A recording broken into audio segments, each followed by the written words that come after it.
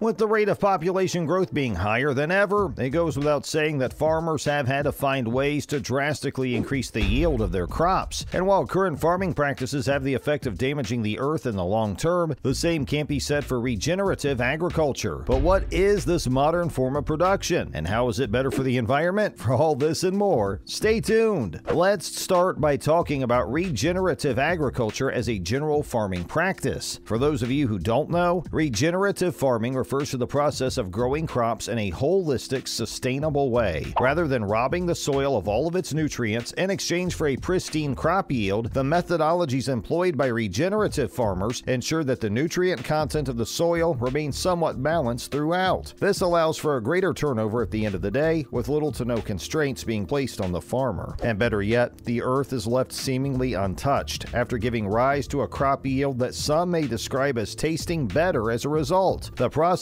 underlying regenerative agriculture can be quite complicated though, and consists of around 5 different steps, each of which are important in their own right. The first principle relates to the minimization or elimination of soil disturbances such as tilling, as disturbances such as these often rob soil of useless nutrients. This then leads to the second principle, which has everything to do with keeping the topsoil as rich and healthy as possible. More often than not, this is done through the use of cover crops. The third principle targets the biodiversity of the system and has the farmer planting crops that complement one another and the soil they're growing in. Once again, this leads to the next principle, which has the farmer keeping all roots within for at least a year. The integration of livestock is then considered to be a final step. That's all fine and well, but how does regenerative farming actually work? In order for regenerative farming to be considered as such, the farmer in question shouldn't just maintain his soil. As the name suggests, he actually has to regenerate it by leaving it better off than how he found it. That's a lot easier said than done, though, especially since the majority of farmers have been doing things a specific way for centuries now. And as they say, it's next to impossible for a leopard to change its spots. But as the population of the world is increasing, along with the demand for produce, farmers have had to make a plan. There simply isn't enough land to make use of, which means that farmers have had to run away from practices such as complete crop rotation. And, as you can imagine, this has led to a drastic increase in soil nutrient density. A great way to regenerate soil, while not giving way to complete crop rotation though, is discovering 2 separate crops that play upon one another's weaknesses. This way, you can rotate the crops without much difficulty, especially when the one uses a nutrient that the other ignores. Think about it. You're allowing the soil to regain its nutrients while being robbed of another set, with the next crop rotation then working on the recovery of the robbed set. It's really as easy as that. The growth of cover crops is also especially important when it comes to regenerative farming, as these prevent soil erosion from taking place. But why is regenerative farming important when it comes to combating climate change? Well, to understand why regenerative farming has been making so many waves in recent years, we have to first understand what the problems surrounding conventional farming methods are. You see, commercial farming is especially resource intensive. More often than not, a farmer will be forced to bleed his soil dry in an attempt to push productivity through the roof, the unfortunate result of an overpopulated earth. And as you can imagine, the more time the farmer spends using a particular piece of soil, the less nutrients are available to draw from. And since crops need nutrients to grow and add to their overall taste, a lack of nutrients is a real bummer to a farmer. Since regenerative farming focuses more on soil health than anything else though, the soil is kept in a somewhat nutrient-rich state. This clearly combats the situation in which a farmer has used a piece of land beyond repair, but also comes with other fantastic benefits. First of all, produce grown within a regenerative environment is often far tastier than other crops grown in conventional ways. No doubt the result of these crops having more than enough nutrients to draw from. But more importantly, regenerative farming practices are key in combating global warming. Remember, the agricultural sector is one of the biggest contributors to climate change, with conventional farming methods requiring massive amounts of water and land to make things work. Since the same cannot be said for regenerative farming, carbon dioxide levels have decreased significantly. Does regenerative farming really produce more nutritious food though? This is hard to say considering just how new the regenerative farming movement is, but it must be said that current studies have shown some rather fantastic benefits stemming from the practice. And as it turns out, regenerative farming could very well be responsible for the creation of more nutritious food. The Piaget study, for example, compared the soil health and nutrient density of crops grown exclusively at regenerative and conventional practices. And while the target area wasn't very large, it must be said that the regenerative farming practices took the cake when it came to healthy produce. On average, regenerative farms led to better soil health, which eventually led to higher levels of vitamin K, vitamin E, thiamine, riboflavin, calcium, copper, sodium, and phosphorus in the produce they gave rise to. Vegetables from regenerative farming practices were especially different from conventional farms, showing much higher levels of phytochemicals in the long run. In the same breath, wheat grown on regenerative farms were found to have a far higher density of mineral micronutrients than conventional farms. But the benefits didn't stop there. Believe it or not, beef and pork raised on regenerative farms had about 3 to 9 times more omega-3 fats, along with a healthier ratio of omega-6 fats. Without going into the nitty-gritty of it all, the study showed that farming regeneratively makes an actual difference in the produce grown. But since not many studies have been conducted in total, these results aren't exactly conclusive. Those are far from the only benefits of regenerative farming, though. As it turns out, regenerative farms can operate using far less land than conventional farms, something that becomes pretty obvious when you consider just how long conventional farms need to wait for their used soil to become nutrient-dense once more. Regenerative farms have also shown an overall decrease in GHG emissions, which, as we explained earlier, would be absolutely key to combating climate change. And since the industrial food system is responsible for around 40 to 60% of all global greenhouse gas emissions, it's about time that the farming community did its part to protect the world. In fact, experts in the industry have even claimed that climate change could be reversed if all conventional farms were somehow converted into regenerative farms overnight. This is due to the increased soil carbon stocks that often result from regenerative farming practices, something that will no doubt be important for the future of the agricultural sector. And as we explained earlier, soil, which is far richer in nutrients, also brings us far better produce at the end of the day. Since we should always strive to grow the best we can, regenerative farming is undoubtedly the way forward, especially when it has also been linked to the creation of drought-resistant soil, which combats the natural disaster by increasing the water-holding capacity of the soil, an absolute game-changer for farms that are battling at the moment with limited rainfall. Suffice to say, regenerative farming is a godsend. But if it's so much better, why are conventional farms still the majority? Well, this has a lot to do with the cost of conversion. As we mentioned earlier, the majority of farms are conventional by nature, and while regenerative farming will no doubt increase the productivity and quality of a farm over time, leading to an increase in profits, there's no doubt that the initial cost is a lot to swallow, especially when a farmer has been farming the same way for generations. But the cost of staying within the conventional methodology may actually be a lot worse than originally expected. At least, that's what the experts are saying at the moment. You see, it used to be the case that cheap energy and quick results were just a farm cycle away, but now that energy is becoming more costly and overused soil has become exhausted, farmers of conventional farms are finding themselves with products that are way below par in comparison. And in a world where people are starting to care about the environment, farming regeneratively will certainly fix you at a higher price on the market. And there you have it, everything you need to know about the future of farming. What do you think of the process of regenerative farming, though? And how do you feel about the way things are changing? Feel free to let us know in the comments section down below.